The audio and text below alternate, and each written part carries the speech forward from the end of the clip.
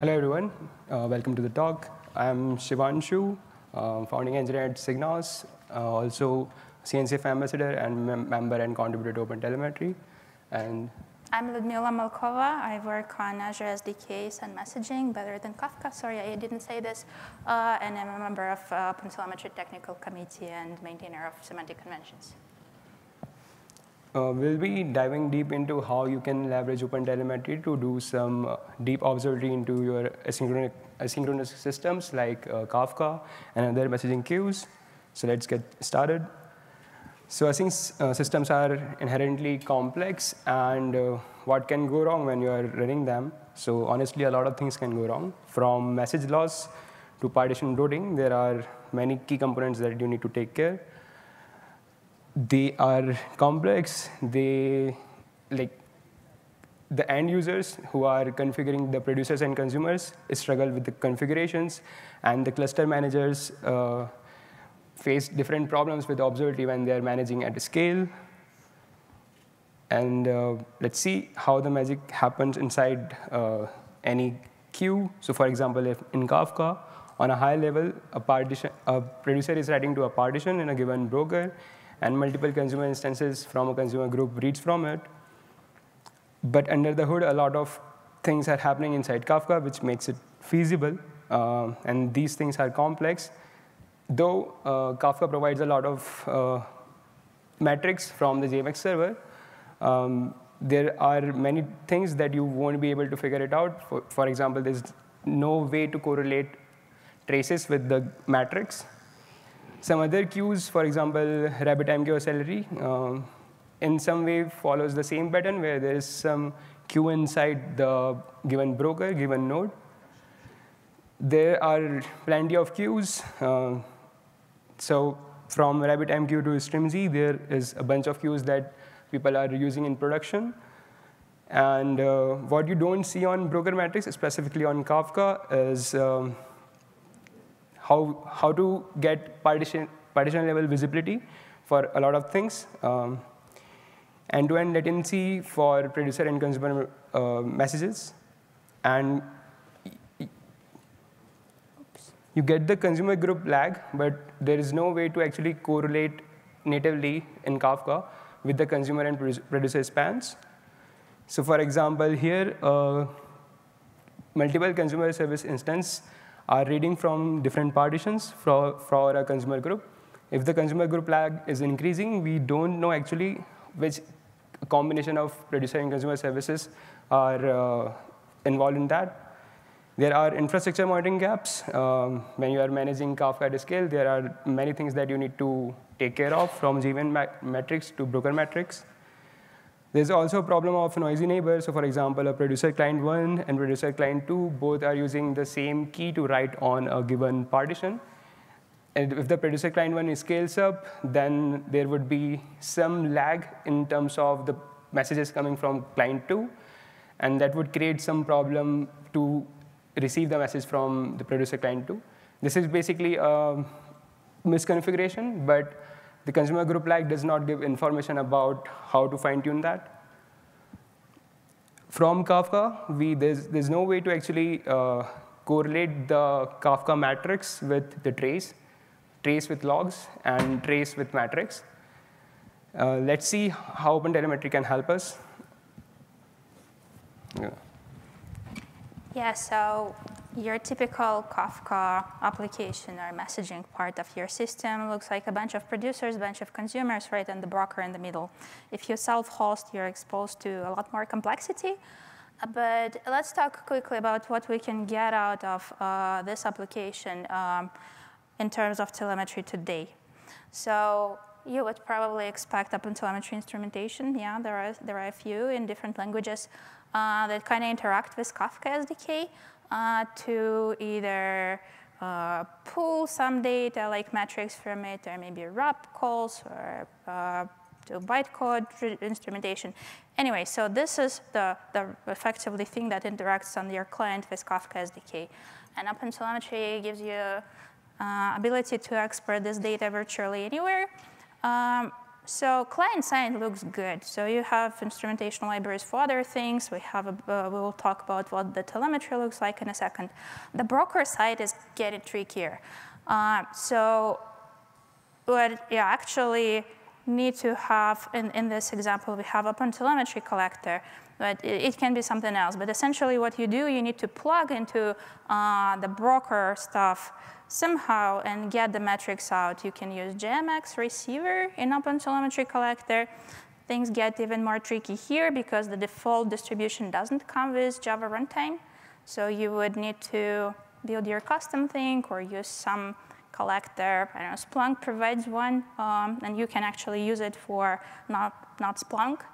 There are more things you can get from the OpenTelemetry collector, like the Kafka metrics receiver. It's based on the Golang Kafka SDK, so Rama, that actually can pull some limited information through the public API it provides, and you can get this metrics in some way. It's just metrics. There is nothing more that you can get out of the broker. So things get complicated a bit here. But let's dive a little bit into every area that we have here. So we just mentioned OpenTelemetry gives you a stable API, SDK, all the core that you need to send data somewhere. The instrumentation libraries that you can share them, right?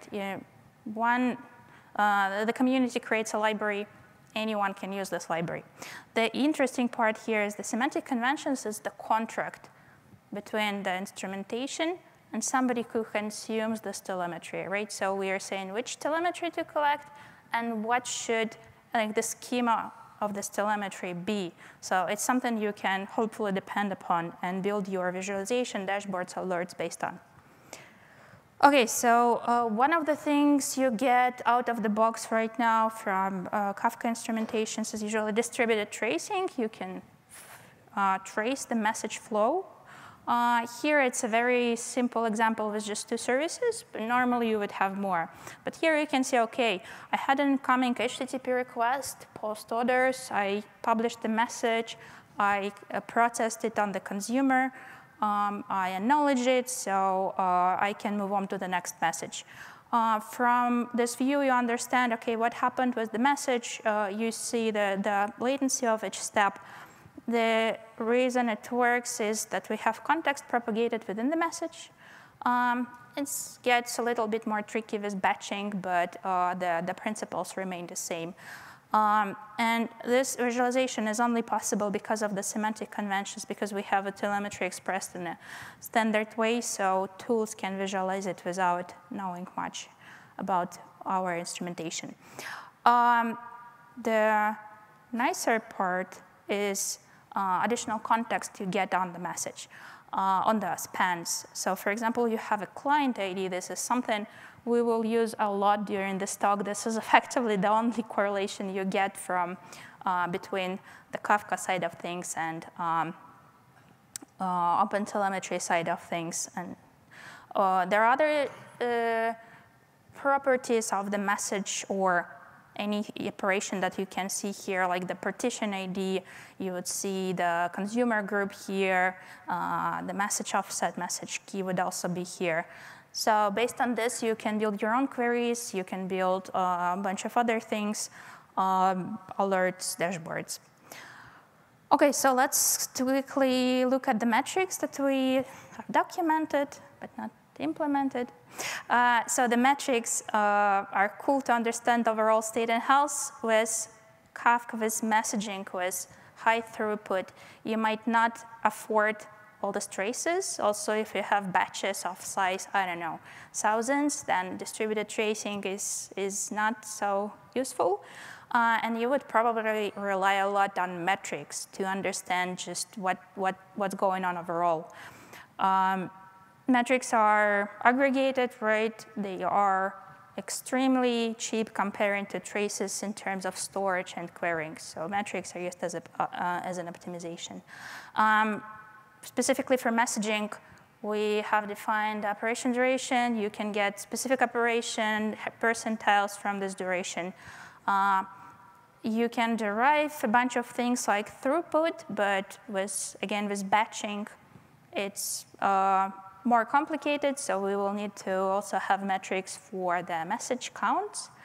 And from OpenTelemetry standpoint, we try to put everything that's of a low cardinality on this metric. So again, you would see consumer group, partition ID, everything like this on metrics. There are more things to come in OpenTelemetry, like flag delivery count. The problem I mentioned, OK, we have it documented. There are very few instrumentations that implement those metrics. Just a quick summary of what I just discussed. This is the semantic convention we defined for client operation and all the dimensions you can see there. Now, what else can we get? So there are metrics coming from Kafka client. Why don't we use this? Why do we need something new from OpenTelemetry? And sorry, you probably don't see it well, but I'll just quickly go through it. So if you use Java Kafka instrumentation, it will pull some metrics from the SDK. It will give you some decent amount of information to build a basic dashboard.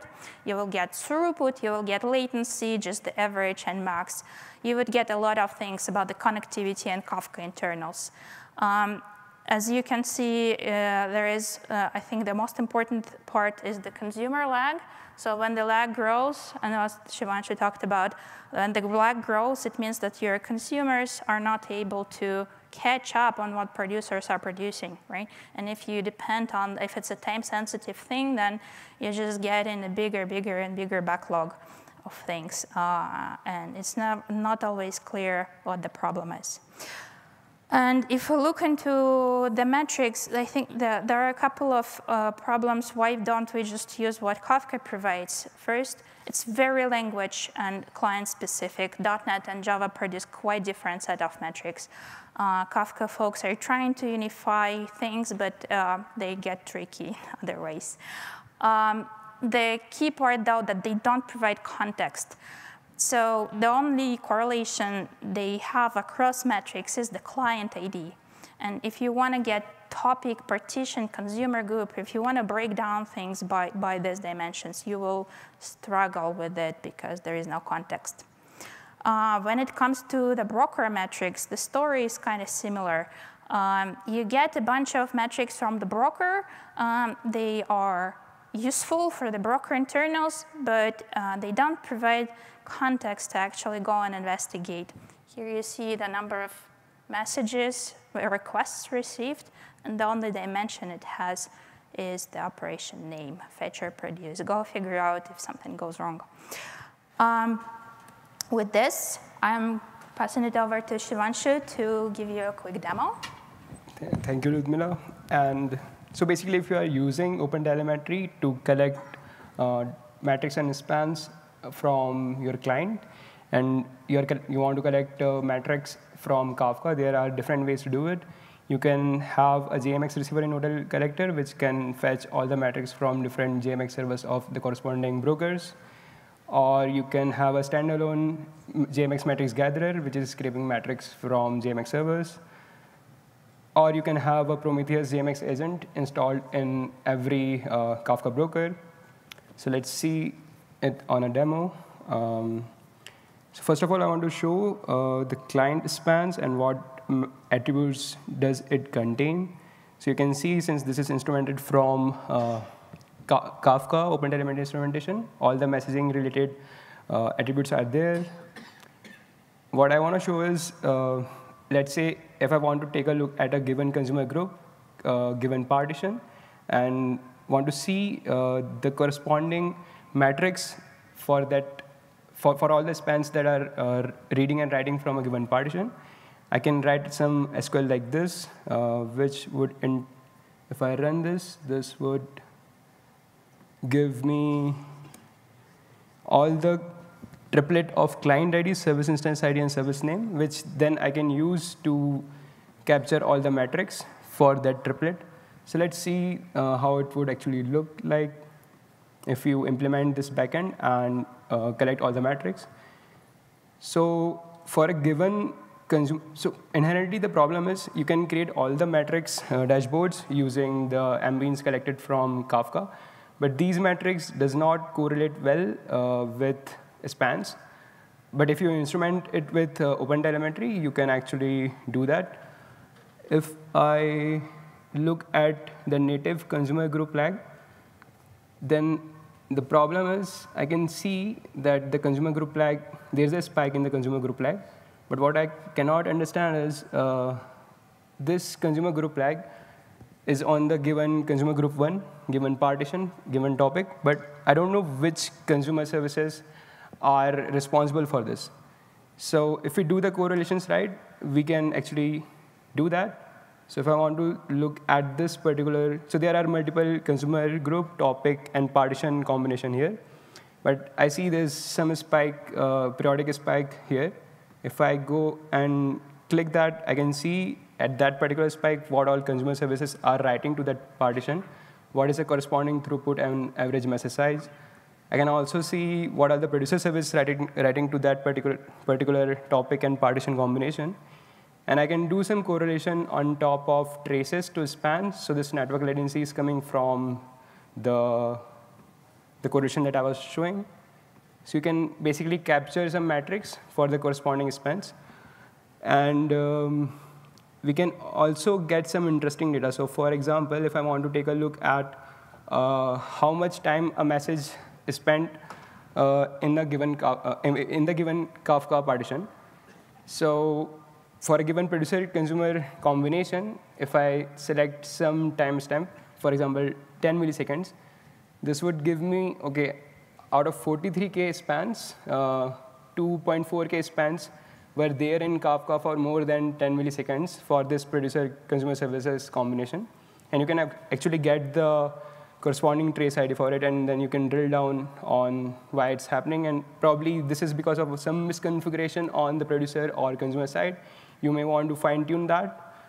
And you can correlate and get the metrics of your corresponding producer and consumer services. So in overall, if you implement the if you utilize the semantic conventions and implement some correlation on top of it, what OpenTelemetry provides is a lot of deeper insights into what we have today.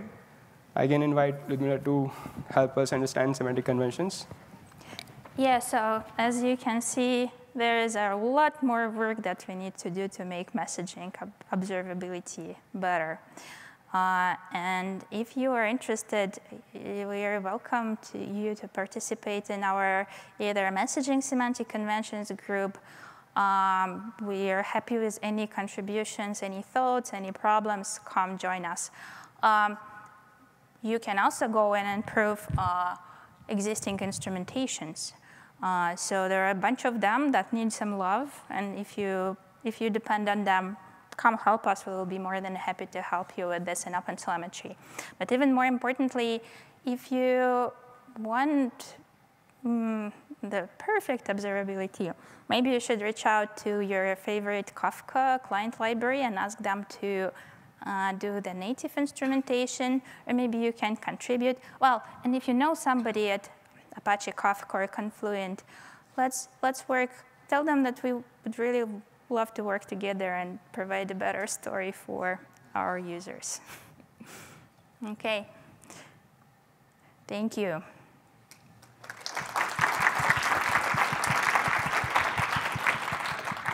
Do we have any questions? We still have time. Thank you a lot, Liudmila and Shivanshu. Yeah, questions.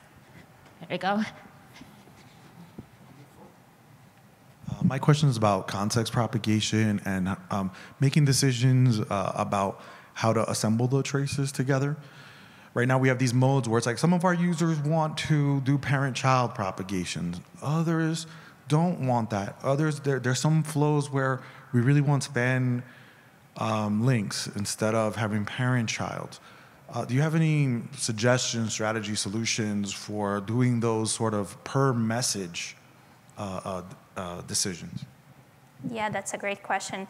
So for the context propagation part, from the client-side instrumentation, there's header injected in the producer's request. So through that, the correlation happen with the context is remain throughout the Kafka, and because Kafka does not manipulate the headers, injected headers. And for the span links, I think Liudmila can answer that better.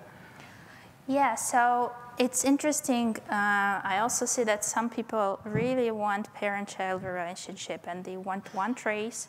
Other people think that, okay, we want smaller traces, and we don't want them to become too big or go too deep, and we want to break things down. And sometimes it's also the application specific, right? So if you do some real-time processing, you maybe want one parent, you want parent-child. If you do like indexing afterwards, you might not want to correlate this additional, I don't know, indexer or archiving thing that to the original flow. So we've debated this in semantic conventions, what we want to do, and we came up with the following, that by default, you must provide a link. You may provide a parent-child as well. You still keep the link. And we recommend making it disableable, the parent-child. So the instrumentation should ideally give you an option, the user an option to say, for this service, I don't want to have a parent-child relationship. I don't think we can make the single behavior working for everyone, so we will make it configurable, but we will have to provide some default. Has there been any discussion about per-message decisions? Per-message decisions? Oh, no, wow, that's interesting. No. Yeah, that's what I was asking. Yeah, I'm curious to learn more. Let's catch up after. Yes, absolutely. Yeah. We maybe have 1 more minute if there are any other questions. Yeah, any other questions? I don't see anyone. Oh, yeah, last minute. Yeah, thanks for the talks, and it's pretty impressive. I'm just a little bit curious about like the suggestions over the cardinality, because I saw one page you've been suggesting to keep the low cardinalities when aggregating those messages. So I'm just curious, like in real cases, what would be the suggested or any recommendations when trying to defining the metrics to make sure it stays low cardinalities, as well as to make sure it's also functional to do with querying, because I feel like there's like to find a balance in between. Also, I noticed that during the demo cases, you've been using the ClickHouse as the backend to deal with the queries. Just curious, like, what is the evaluations over that? Like, is that also relative to the cardinality as like to support for like the bad performance of query, or is more like the functionality to empower for the query? So I think that depends on the use case. What we have learned from our customers is the kind of queries they want to run. We have optimized our schema.